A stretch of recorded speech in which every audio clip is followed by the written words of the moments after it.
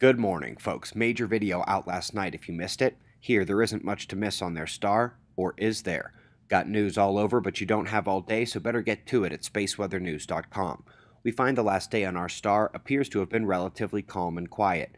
No sunspots or solar flares, and the coronal hole solar wind has not yet arrived at Earth. But looking at 171 angstroms reveals something behind the eastern limb on the north, a fast and wide snap burst of plasma ejecting from the far side.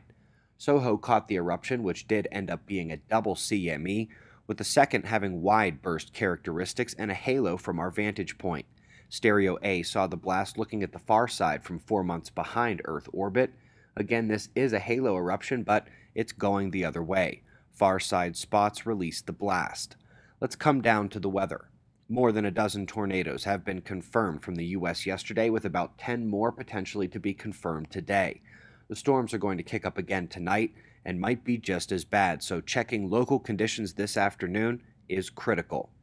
Let's go out to space. In the JPL orbital diagram, looking at Apophis, the asteroid, they say, is just barely going to miss a major Earth collision in just days less than 10 years from now. There is an interesting article on their plans for its close approach and how they're going to be studying it, and also an interesting notation about how it might make more dangerous asteroids out of those nearby, knocking them off course even slightly. Up next, a study claiming that floods are as bad for corn crops as heat and drought.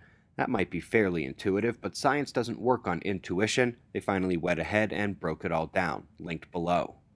Quick note from the University of Arizona. We're heading out to Saturn's moon Titan, where they've imaged a massive and virtually inexplicable ice mass cutting through the mid-latitudes of the sphere. Big mystery there, also linked for you below. Up next, it's galactic mergers and the children they drag along with them. Scientists have found a star they say must have come from one of the many dwarf galaxy collisions and mergers with our larger Milky Way. Its chemical composition does not make any sense being from this galaxy, unless it came from one of the globular clusters or dwarf populations orbiting our larger whole. On to more mysteries about stars, but this time from one grain of space dust. Either this dust has picked up incredible elemental diversity by luck in cosmic ray hits over time, or it upends our understanding of what nova can produce. It was thought they were mostly flavored and favoring some elements, but they may just be pure element factories regardless of where they are.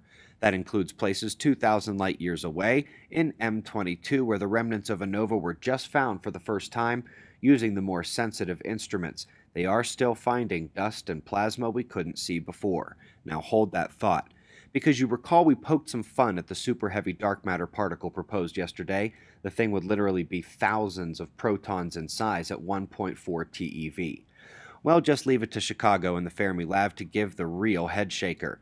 They proposed super heavy dark matter seen by Anita, except it is enormously larger than the Dampe signal, as in it would be 10 million tera-electron volts, about 10 million times bigger than the one we made fun of yesterday. For your sake, scientists, I hope not, because not finding that thus far would be pitiful. For those who catch this article out in the wires yesterday and today, good science but bad journalism. I stand by the science, staring down at modified gravity explanations, and those are the ones debunked here. Plasma universe is on the same line as they are saying, and until they find all the plasma and dust I told you to keep in mind 30 seconds ago, maybe they shouldn't be inventing new particles to take their place. Folks, we greatly appreciate your support. If you missed us fire the first cannon shot in the Observers versus Harvard's Lingam, it is linked below on our channel and social media and is a must-watch video. We've got wind maps and shots of our star to close. We'll do this all again tomorrow, right here, but right now it's 4:45 a.m. in the new Valley of the Sun. Eyes open, no fear.